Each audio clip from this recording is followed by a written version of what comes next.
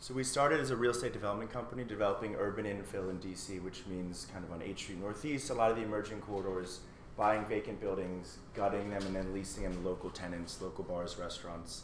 And as we were in the real estate development industry, we realized there's almost no technology in the entire industry, particularly consumer facing. So the first web platform we've launched, and this was last December, is called Popularize. So we had a building, 1351 8th Street Northeast. It's right next to Rock and Roll Hotel on that strip. It was vacant. We bought it. It had been vacant since 1955.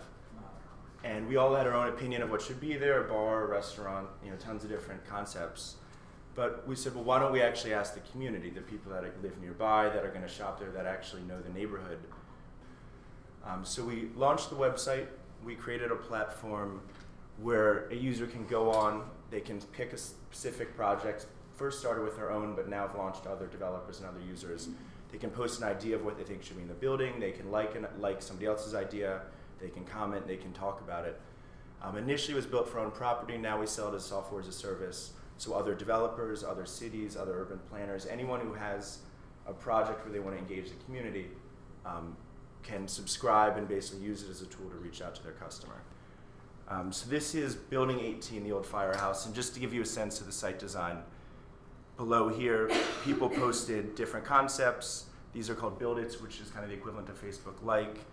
This says business. If you're an actual business, you can mark yourself as a business, you're interested in being in a space. There are comments and then more details about the property. So this was posted by Juliana Ross, who is the head of the Magnuson Park Advisory Committee, and she had, for 10 or 15 years, as an island in Seattle with old historic buildings, had been trying to save and restore the buildings in the park.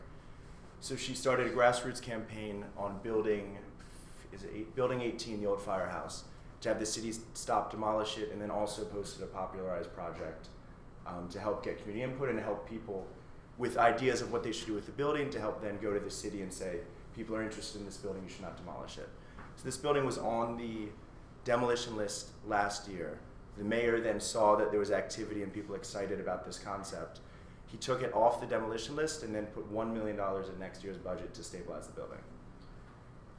And so it's just been an amazing tool for someone who already has a built-in community, built-in base, to use it to engage their community and then direct that towards a specific purpose. So particularly in an industry where the default is not to communicate, to basically fight with the community, it's really shown that when you actually reach out to people and engage the community, one, they're receptive to what you want to do, and two, can actually help both sides. And then the second web tool that we've launched since then was 2 months ago, is called Fundrise, so the initial one is crowdfunding, this is now, or crowdsourcing, this is now crowdfunding. So we had that building on 8th Street, 1351 8th Street. We worked with the local SEC and local regulators for 9 months and got it registered with them so that we can effectively take the building public. So any of you can log on right now, and for $100, anybody who lives in DC, Virginia, and $100 a share, buy into the building that we're developing and help get the tenant open and support the concept. So we launched this 2 months ago, and now raised $234,000 from DC and Virginia residents.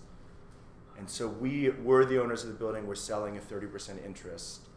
And we view it as a new way to basically finance urban development and particularly change the values and the system of urban development.